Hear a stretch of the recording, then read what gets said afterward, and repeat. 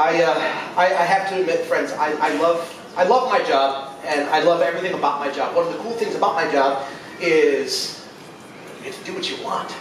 I love telling stories my whole life. I always sit around a campfire and have my dad or my brother, my uncle, someone tell a campfire story.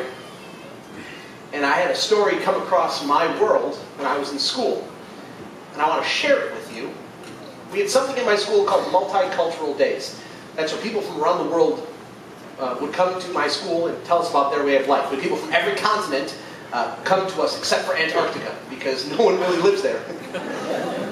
Except for penguins. The day that changed my life was the day the man from Japan came to my school. And he showed my classmates and me this. This is called a Tamasudare. Tamasudare, translated roughly from Japanese to English as the storytelling mat of bamboo.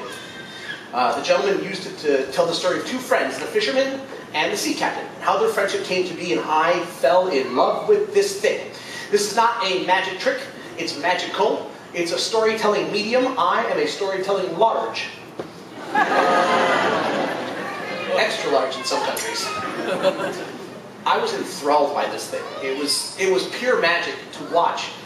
And after his presentation, I asked him if he would teach me how to make one. He did. 42 pieces of bamboo, cut, dyed, and tied together. He taught me the story in English and Japanese.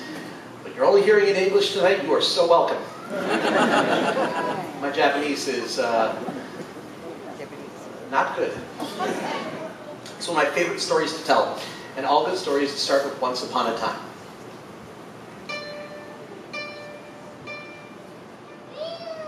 Thanks. Once upon a time, the captain of a sailboat took a journey down a river in the southern part of Japan. While on his journey, his ship passed under a bridge. And standing on the bridge was a fisherman doing what it is the fisherman does best. The captain, feeling friendly, called out to the fisherman, "Ahoy there!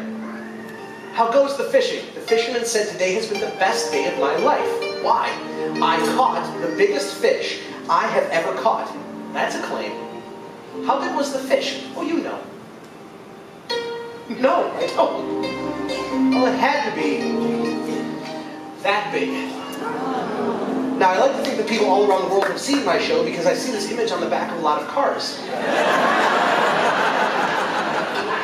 That is the smartest joke I've ever written. Take your time with it.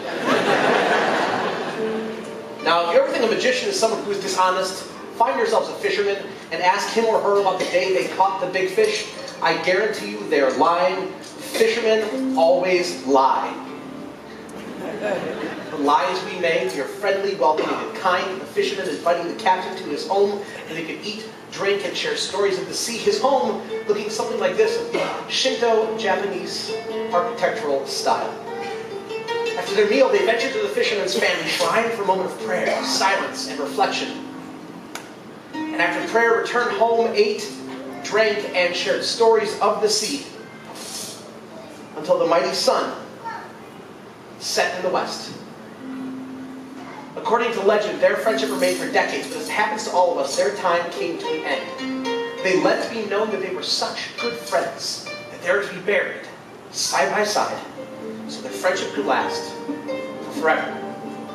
They were buried together on a bluff overlooking the beach under the shade of a beautiful weeping willow tree.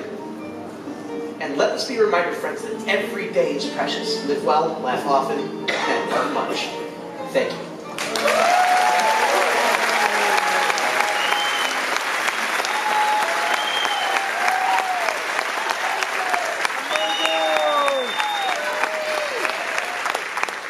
The gentleman that taught this to me was a master craftsman and storyteller from Osaka, Japan, named Hideo Hara. He became a friend for many years until the not-so-recent passing.